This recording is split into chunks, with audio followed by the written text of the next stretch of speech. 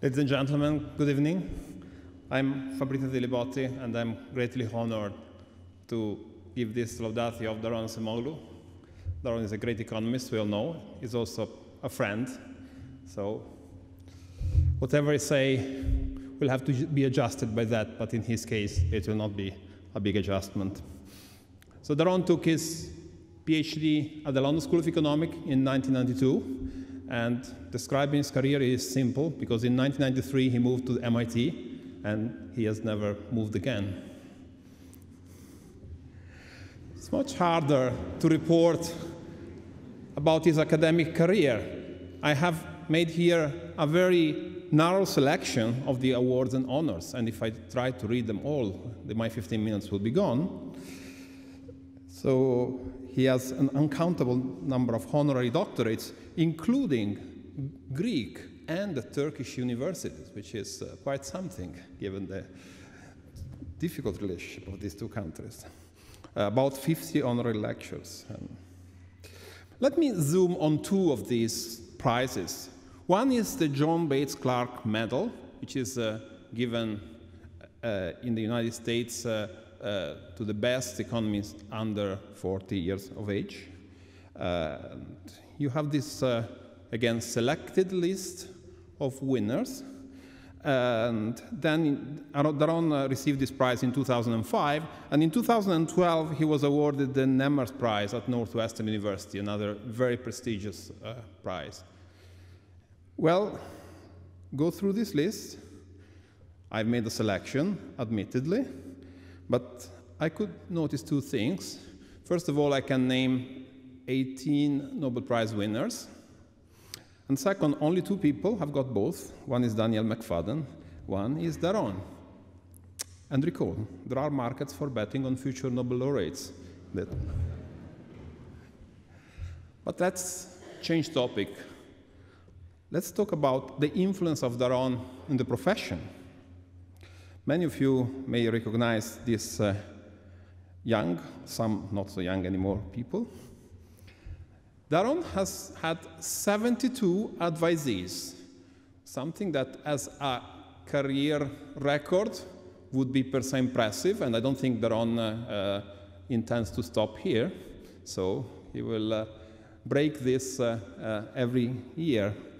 Here again, 72 names would be a long list, and I let you read and recognize some of these people. I'm sure I'm being unfair in putting one, not the other. I did a selection of people I know. As I mentioned, Daron and I have known each other for quite a long time. In fact, I first met him in 1990 when I moved to the LSE to do first a master and then the PhD. So when I first entered seminar room, I realized that there was a lot of intellectual interaction, but there were two guys who were asking a lot of questions, and speakers weren't always good at answering them. So I didn't know either of them. I learned that one was Professor John Harman Moore, which was one of the persons that attracted me to go to the LSE. And then there was another gentleman, and I asked, who is this guy? Oh, that's just a student. So, well, I decided to talk to him, and over some time, over the years, we wrote a paper that originated actually in graduate school, which accommodated some ancient Greek myth, but in this room, I see it's appropriate. The title of the paper was Prometheus Unbounded by Chance, and it's one of these papers where those people who write about crazy things we do in economics would have an easy life, because we argue, first of all, what is Prometheus for us? We refer to David Lanz, so it's the Industrial Revolution is economic development. Well, we argue that a very important element is luck, chance. So better be lucky than unlucky, if you want to make fun of what we did. But, you know, someone before us thought about that. It was my fellow countryman, Niccolò Machiavelli, who thought that for 50% chance matters, and for the remaining 50%, it's humans who determine the course of nature. And in fact, we don't only point at chance, we talk about markets, financial development, governments, and such things. In fact, we come up with the idea of appropriate institutions at the time. Here is my fellow countryman, Niccolò Machiavelli, and I'm moving to another point, which is not so easy. What is Daron's field of research? I know that he has been granted the honor today for a particular reason, but if you ask that question, you will have not an easy time in answering. Well, you could be broad and say economics and politics. That's very broad, admittedly. Well, if you try to be more precise, you run again into some space problem. These are the fields where he has contributed, and I'm sure I'm missing many. And the picture is Leonardo da Vinci, for some reason. Political economy, economic development and growth, and so on and so forth. Well, somewhere I had to start to give an overview of his work in this limited time. So I thought that one possibility was to go to his most important articles. Which one? Well, I do something we sometimes do. I went to Google Scholar and said, well, let's see how many articles have attracted at least 1,000 citations. You know how hard it is to do that. Can't be so many. Not so sure.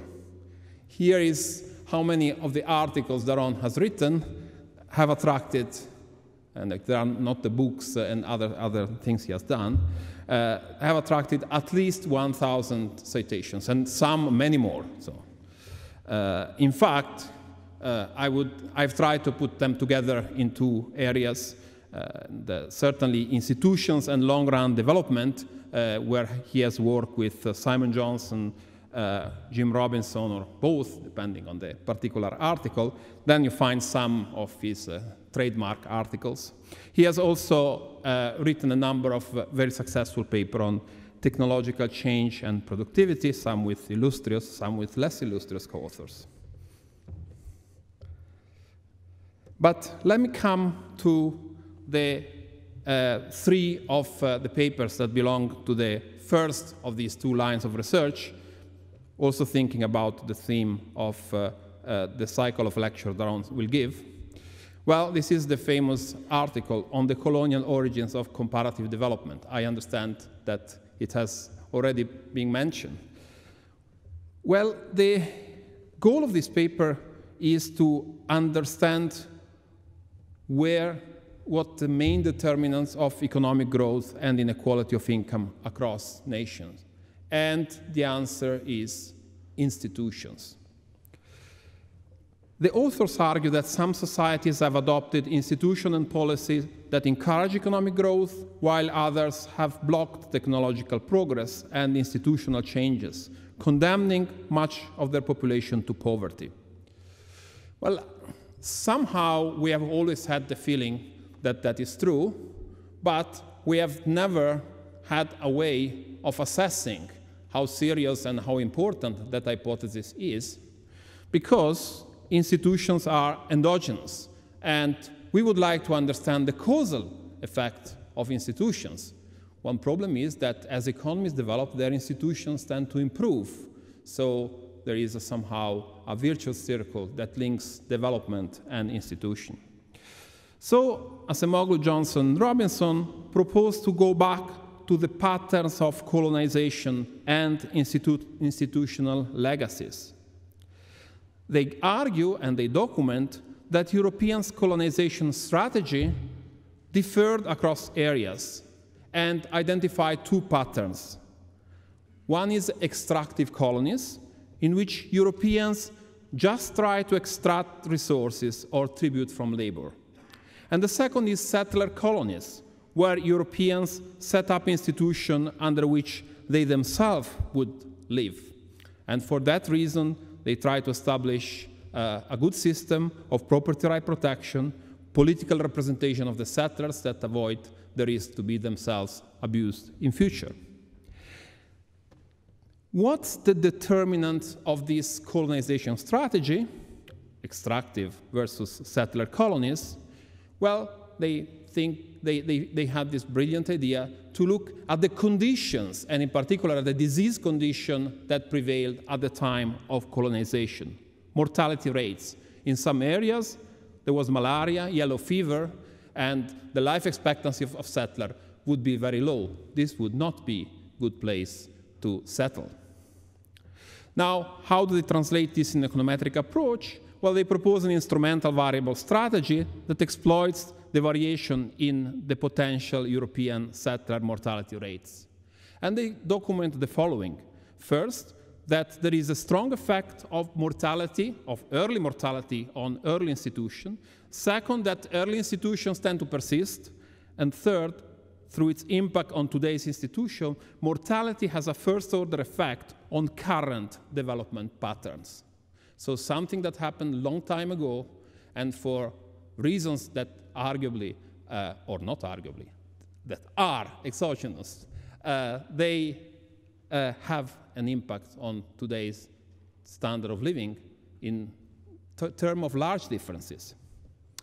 Well, another hypothesis that has been popular in the literature is that it's not so much institutions, or that perhaps institution is not such a primitive determinant, it's rather geography, climate. This hypothesis goes back at least to Montesquieu. Well, Acemoglu, Johnson, and Robinson in a companion paper document that that hypothesis have hard time in explaining some dynamics of economic development. Because if there is something that doesn't change over time, it's geography. Instead, the pattern of success of economic countries have been subject to important reversal. In fact, many countries that were prosperous and advanced before 1500 are today relatively less advanced. And they argue that the reversal is consistent with an institutional explanation, because Europeans were more likely to set up extractive institutions in places with denser population. There was more labor to exploit and to produce goods to extract. Whereas places like North America, which were more sparsely populated, attracted more European settlers. These were the poor places at the time. The reversal, they document, took place mostly in the 18th and 19th century and was associated with the process of industrialization. So the process of industrialization created the condition for an economic takeoff. And after, we have seen inequality growing across countries, and that inequality has its roots in institutions, and notice, not in the initial conditions, but in how the initial conditions shaped institutional development in earlier days. Another paper that I very much like is, partly because it deals with Europe and the long-term development of Europe, is The Rise of Europe, Atlantic Trade, Institutional Change and Growth, published in 2005. There, they explain why the development within Europe has been unequal, with South and East part of Europe lagging behind, something that, for someone coming from Italy, sadly so, is still true today. Well, the key factor, they argue, is the access to trading and colonization opportunities, which was opened up by the discovery of the New World and the rounding of the Cape of Good Hope. Now, these new economic opportunities have had very different effects in different countries. In some places, they strengthen the pre-existing institution. In particular, in Spain and Portugal, they strengthen absolutism. And so the early maritime success of this country then led to a subsequent decline.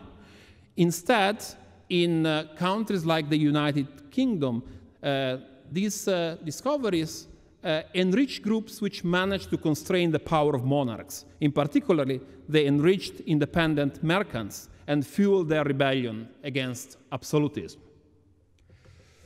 On a more general ground, and my wife is Spanish and she likes this part of the story, Daron argues that it's not important who colonized different parts of the world, but how colonization took place.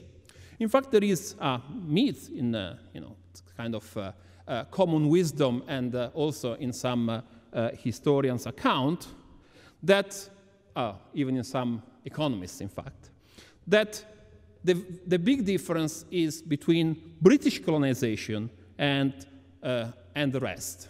A lot of Anglo-Saxon writers espouse this view. British colonization was supposedly a carrier of civilization. It brought liberalism, constitutional monarchy, common law, education, and British moderation.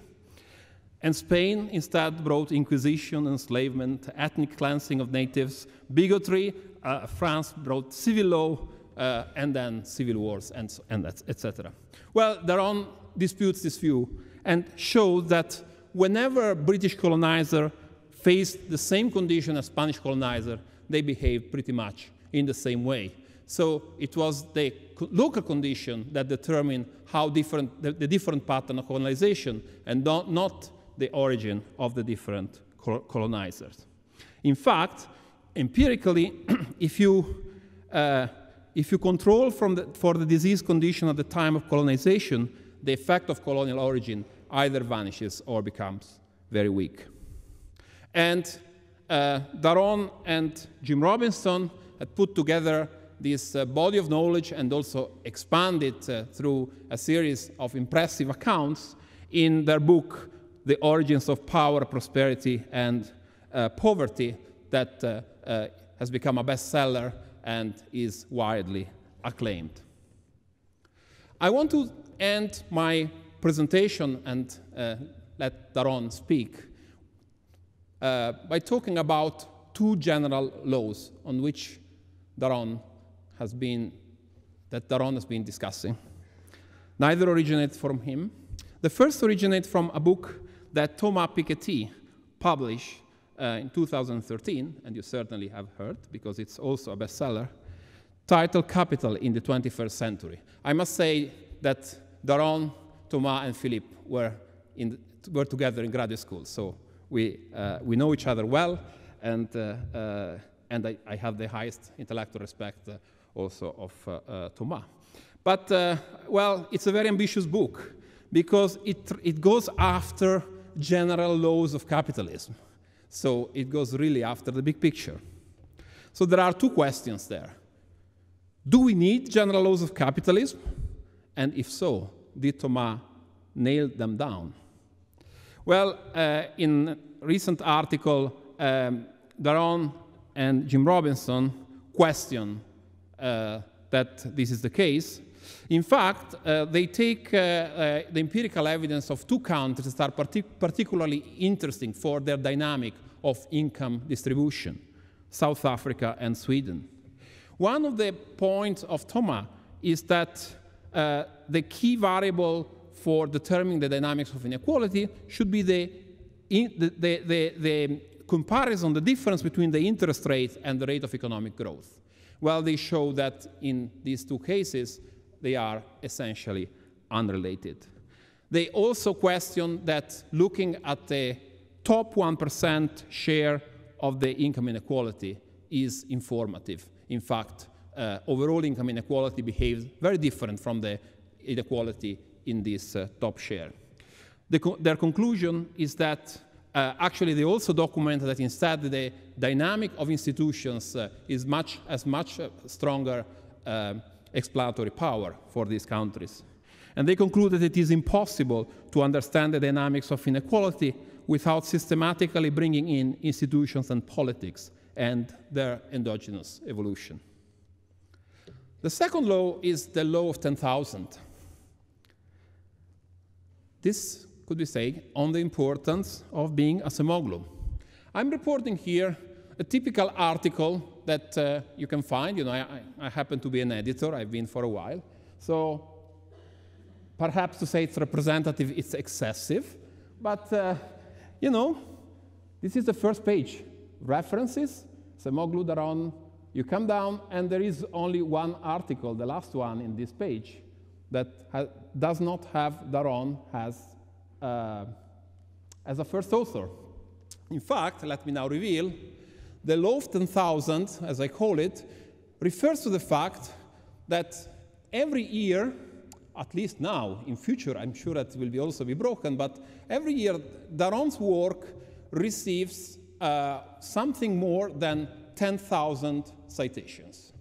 So, you know, that means that every day there are 30 people who are writing Daron Acemoglu somewhere in their article. Okay, so how do we explain this? The first is that Daron is very clever. But that's, you know, as economists, we would find that theory a bit dull. So I'm going to propose another theory, which I think is the strongest challenge to this dull theory. Here is a letter that was written by a colleague, in fact, not a colleague of mine, someone, a UK economist, published by The Times on May 20, 2010. I read it. Sir, alphabetic privilege extends beyond prime ministers and head boys and girls. In the economic profession, those who win the Nobel Prize or who gain tenure in the best departments are significantly more likely to have surnames early in the alphabet. Of course, some people with names starting with A may succeed on merit as well. In economics, the norm is for academic papers to have their authors listed alphabetically. Note, Daron is not only starts with A. After the A, he has a C. And the human brain dictates that the first author, and I was pleased that I was used as an example, in a paper by Armstrong and Zilibotti, let alone in a paper by Armstrong et al., is recalled more easily than the second. Thus, alphabetically advantaged scholars tend to come to mind when deciding whom to hire or invite to give a big lecture, like today. And these scholars prosper. Here is the law of 10,000, and many thanks for your attention.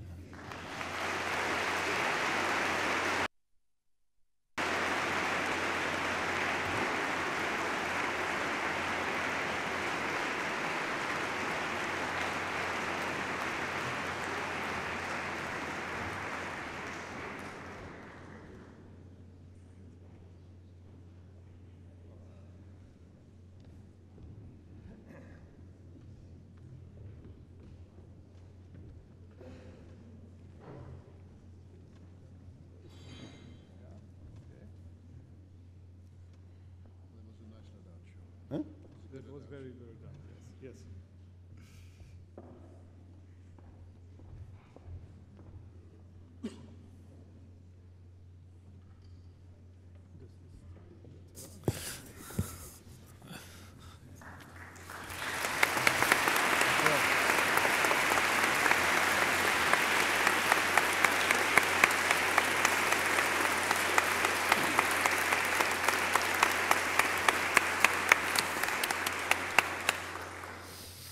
Ja, wir kommen zur Preisverleihung.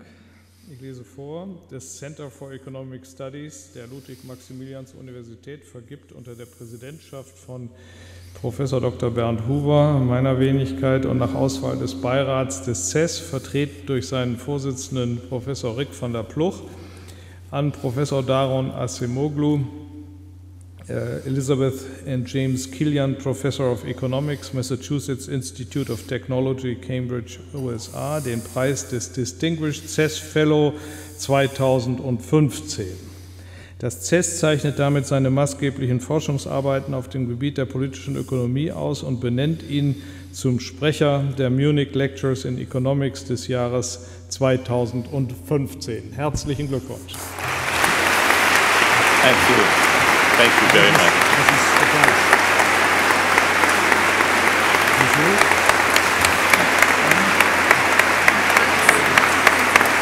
Wonderful.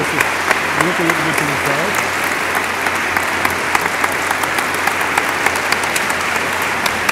Thank you.